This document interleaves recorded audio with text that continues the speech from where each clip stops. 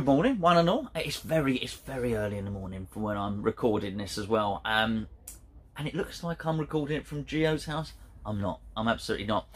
I just wanted to really tackle a couple of the questions that arose from yesterday's video that I did, which was pretty much I'm looking forward to the season. I think we'll finish sort of top 10. I think we'll sign some players. I don't feel that we're going to sign nobody and get relegated. I'm excited. I'm looking forward to it. Looking forward to seeing Antonio and so on and so forth. That's what I said. But there were enough comments on the video afterwards for me to perhaps, you know, address a couple of bits and think, maybe I didn't make my point quite well enough. And it was really a comment from somebody who, and you have to excuse me because I'm not actually at home at the moment, so I don't have the ability to pop the comments up and that sort of thing. So we're a bit very basic at the moment. We're rubbing two sticks together, put it that way, in terms of in a video sense. What the comment was it suggested it's not that they're not looking forward to the season. It's not that they think we'll get relegated or they think we won't sign anyone. He just said he feels that it's an opportunity squandered. That actually last season was so good. Now was the time to capitalise on that and continue to build.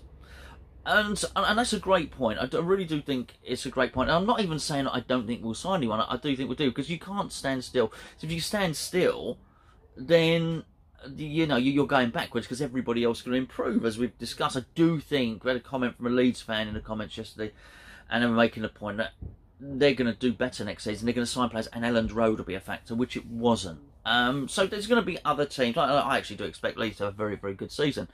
So you can't stand still. You've got to continue to improve. I think we will do that, but I think there's an element where the owners don't really help themselves. And what feeds into that is the Vladimir Coufal rumour, leak, whatever it is. If you've not seen the story, it basically suggests that Coufal isn't happy because he feels he's been made a derisory offer by West Ham. He's contracted until 2023, but we're in talks with him to give him a new deal, and he's looking at it and thinking, really, is that as good as it gets? I was one of your star players, which he was, by the way. Had he been at West Ham all year, possibly would have won Hammer of the Year. I think it's fair to say that. Anyway, it's just bad press, and it doesn't help. And I just think sometimes you've got to play the game a little bit. Now, I think the ownership, sometimes it's like they're a little bit detached. Look, last season, I'll get back to Coufal in a second, last season was an excellent season. But I think there is an element of it that it was in spite of the ownership, rather than because of it. You can't claim wisdom in hiring David Moyes when you've already sacked him once. So what had happened was, you know this, they had David Moyes kept us up from relegation. Decided to go a different way, decided to go the way of Pellegrini. So basically, did they decide David Moyes was the man for them? Yes. And then they decided he wasn't. At that point, they've let him go. And to a certain extent, both parties, both David Moyes and David Sullivan, had to come back with their tail between their legs and say, actually, this may well be the marriage that's beneficial to both of us in that sense. But, so I take, look, last season was great. It really, really was. But I think had things have not mucked up under Pellegrini, we wouldn't have had David Moyes. We probably wouldn't have had that season. When you look at that reign over Pellegrini, and I do think Pellegrini's to blame for some of it. I think the scouting, I think the whole Huselos thing is to blame for it. But a lot of money was wasted. And so I think a large part of David Moyes in last season was accidental. But you also have to give credit in some ways for saying, all right, you know, you admitted you were wrong, you've gone back and got him again. But at that point, you have to back him. You absolutely do have to back him. And I'm not saying it won't happen. I think it might. And as was discussed in the video yesterday, probably our best signing of the season has been David Moyes.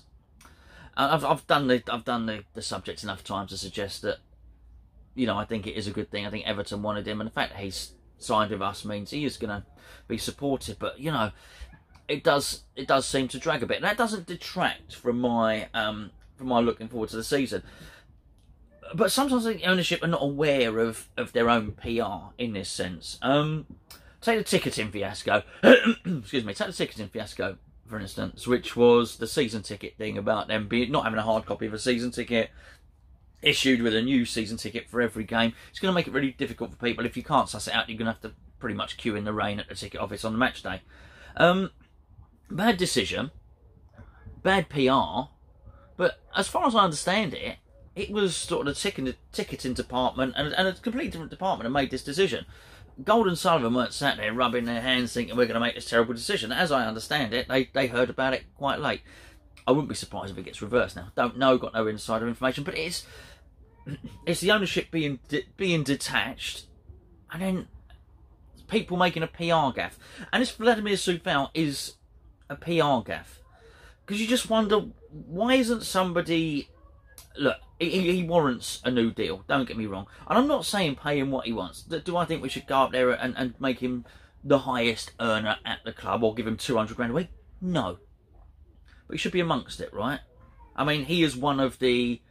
If you had to write a list of West Ham's top 5 players, he would probably be in there, right? You'd say Vladimir Coufal was one of those top 5 players. If he is, then pay him as one of the top 5 players. But what you don't want to do is let it get into a situation where it's leaked in the press. I don't think our owners have leaked it, or our club have leaked it. It's very much, if you read the story, so I'm looking down there, because the story's down there. If you leak, the story's been leaked, it's very much a case of Coufal's not happy, he's been made an offer, it ain't good enough. Clearly it's been leaked from his side. But cut that off at the pass, don't let it happen. I would suggest, I don't know about these transfer negotiations, or sorry, wage negotiations or whatever, I'd imagine it's not the first offer. So I would imagine, because you have to read between the lines because you have no information, so I'd imagine he was made an offer, he said no, that's not good enough, we come back for a second one, we come back for a third one, and incrementally, it's just not very good. They're just not very good offers at all. And I think it appears that by the third or the fourth offer, he's probably thinking, well, hold on a second, this is just no good. He doesn't feel that he's being treated like a regular top-notch first-team player. Apparently, the wages are ratcheted towards appearances and bonuses and things like that. He wants a good basic. You can understand that. And the funny thing is, I absolutely get the bonus one, the appearances. I think for some people it's completely necessary. I think, take Andy Carroll. I think Andy Carroll, that was a really bad mistake. We signed Andy Carroll when he was injured.